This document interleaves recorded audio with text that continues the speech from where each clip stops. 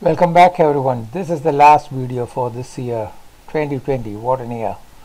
In this video we're going to look at views in Advanced Steel. If you like the video, please subscribe. The toolbar we are going to look at is the Quick View toolbar, which is this button, and we are going to deal with these four tools and this one. As a starter model, I just created a default grid and then added a couple of columns here, and also created, using the extended modeling tool, a portal frame, and then added some connections, the apex connection and a column to beam connection, that is this connection, and added a base plate. The first tool we are going to look at is Quick View on Object. So I click on the toolbar and then select an object, then select a direction and then press enter. It is prompting me for some distances. I'm going to keep pressing space bar. You can look at the values and then change the values for experimentation. And here is the view. Couple of things which you have to note is the user coordinate system, the UCS, has changed with the Z direction parallel to the arrow you clicked, and then you are only seeing that object, the full length of the object, from the Z direction you picked. Now to see the entire model, you click on Quick View and show everything. The next tool we are going to look at is a view on assembly, Quick View on Assembly. So I click on that and then I select a part of the assembly.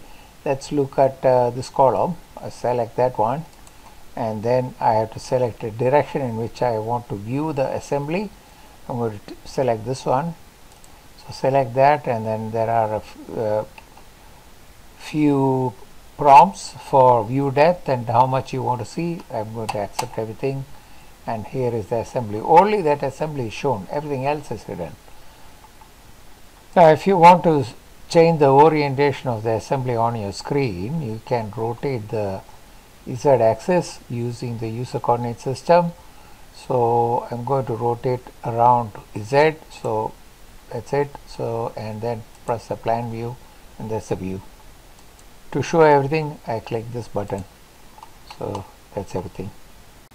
The next tool is a Quick View on Joint Box. So this is the icon. You click on that and then you have to select a joint box. So I'm going to select this one. Again, you got to pick a view direction. So I'm going to pick this direction and press enter, enter, enter, enter, and that is the joint. So that only you see the joint, the elements in the joint. The next tool we are going to look at is Create Model Views. So click on that, and there are four options here. So we'll look at them one by one. This one is with one point UCS. So click on that, and then you have to select a point, and it will prompt you for a view name. I'm going to give it some name. Hit enter, and then again you have to select a view direction. So I'm going to select that view and hit enter, and that's the view box. Now to activate the view, you double click the view box, and you can see that's the view. Everything else is hidden. If you want to see a little more, you can drag it. Now you can delete this joint box. If you the view box, if you delete it, you will see the entire model. So that's the entire model. The next tool we are going to look at is a model view definition with 2 points. So I'm going to select that and then select 2 points in the XY plane, and it is prompting me for a depth. I'm going to accept the default 500. So space bar, again space bar is asking me for a name. I'm going to give a name, and then I am being prompted for a view direction.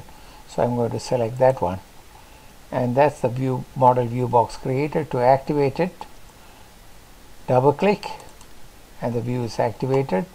You can drag this view box's handles to see a little more or less, and if you delete it, you see the entire model. The next tool is to create a model view along a grid line.